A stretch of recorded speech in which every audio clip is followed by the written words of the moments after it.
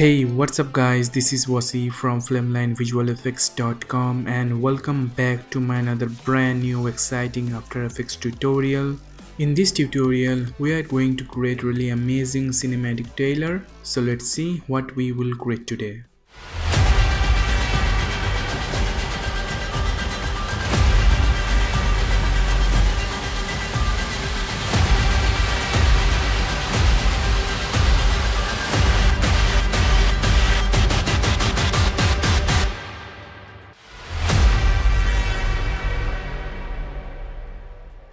This video is sponsored by Mixkit. Mixkit is a free website for online video creators. You will find here tons of free assets like stock video, stock music, sound effects, video templates, and lots more. All assets are 100% copyright free and no attributes and sign up required to use or download Mixkit asset. Click the link in the description box to visit Mixkit and download your free asset today. If you want more tutorials like this, then please hit the like button and subscribe to my channel. Okay, so let's get started. Okay, so first create a new composition. Let's call it cinematic title. And I'm going with 1920 1080p, frame rate 30 and duration 10 seconds long. Then click on OK. Okay, now create a text. So right click new, then click on text. Let's type your text here. I type in cinematic trailer 2.0.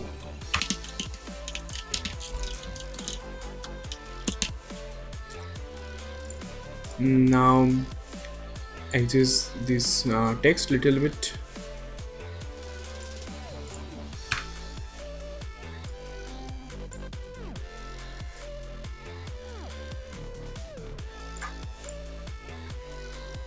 Now make it center, and I am using this font from Envato Elements, link in the description box below.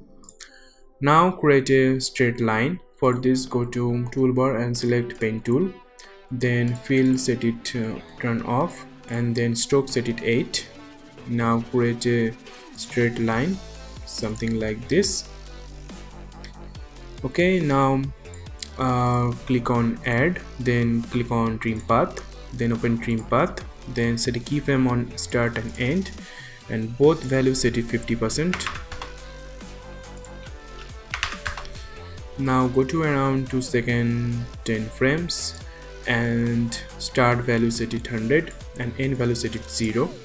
Now select all keyframes, then press F9, then open graph editor, and then simply change the graph to something like this. Perfect. Now select this to layer, then right click, then choose pre-compose, then select move all attributes and rename it to text, then click on OK.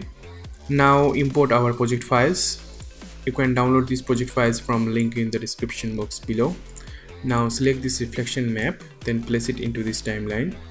Now make it smaller and then add motion tile on it. Then click on mirror edges and increase the output width and output height. Now go to beginning of this animation, then set a keyframe on title center, then go to end of this animation, then increase the X amount a little bit.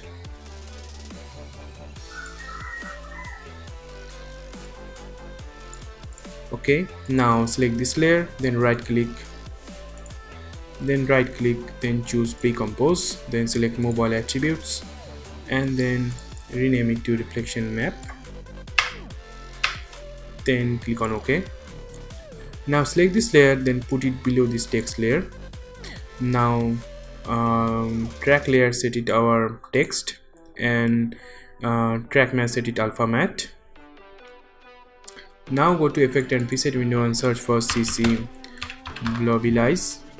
Now select this effect and apply onto this reflection map layer, then go to blobbiness, then blob layer, set it our text layer, and then property, set it alpha, then softness, set it 3, and cut away, set it 3. Now again go to effect and preset window and search for CC glass. Now select this effect and apply onto this layer. Then go to surface, then bump map, set it our reflection map, and then softness set it maybe 45, height set it -47, and displacement set it -13. Okay, looks good to me. Now create an adjustment layer, so right click new, then click on adjustment layer, then add curves on it. Now select this effect and apply onto this adjustment layer, and then increase the RGB curves.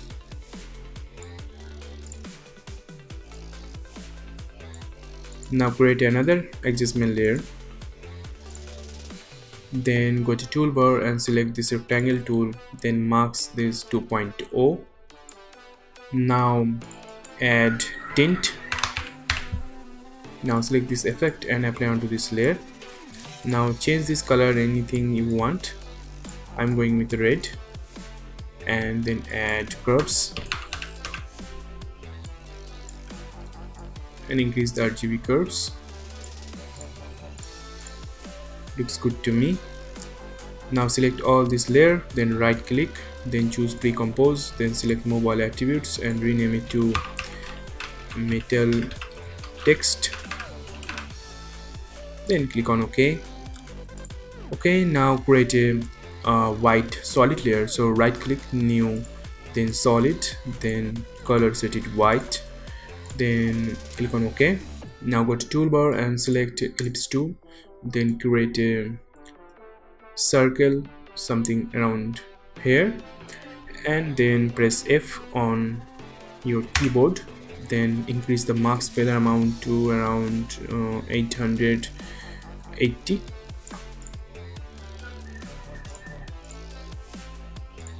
Perfect.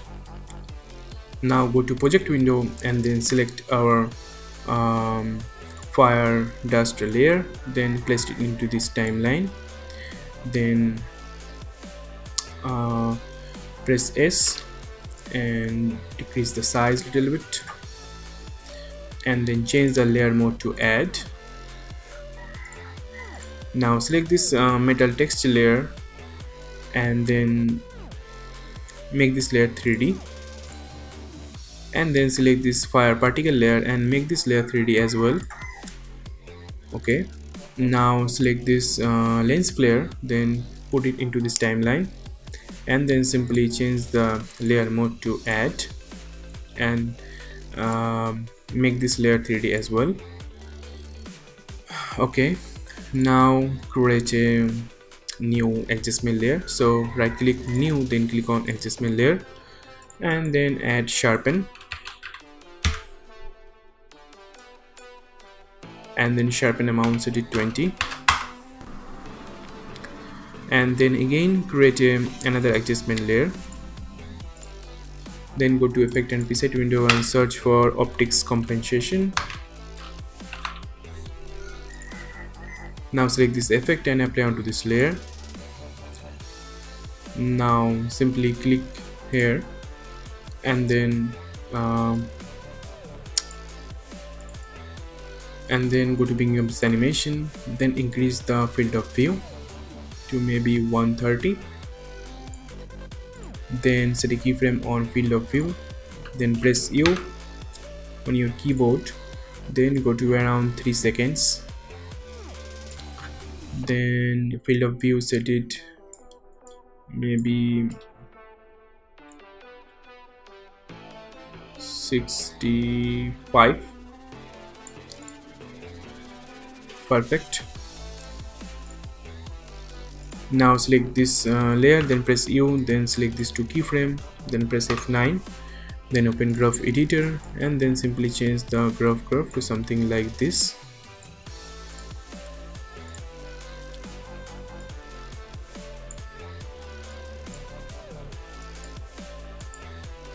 Now select this metal text layer, then press P, and then Z value set it 1500, then press S and increase the scale amount something like this. Okay, now create a camera. So right click new, then click on camera, then go to beginning of this animation, then press P, then set a keyframe on position, then simply select this keyframe and drag it around 2 seconds. Now increase the Z value.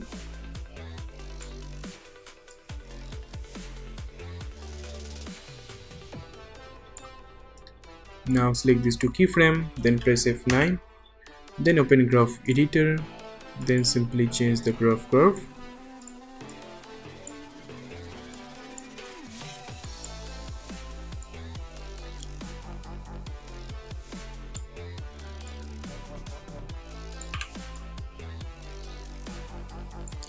Okay, now select this our lens flare layer, then parent it to our metal text layer, then go to beginning of this animation, then press S, then set a keyframe on scale and then go to around 5 seconds and scale amount set it maybe 140.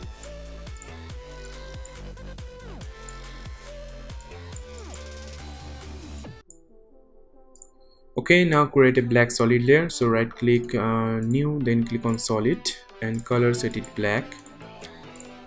Now go to toolbar and select rectangle tool, then double click on it, then double click on this mask path, then hold down Alt, then Control, then drag and then simply click on invert.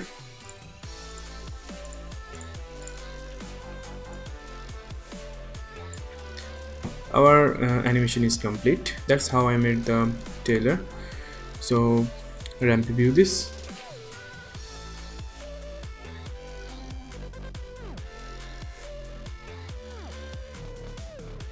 Thank you very much for watching this tutorial, and please subscribe my channel and like this video, and if you have any suggestion then please comment down below.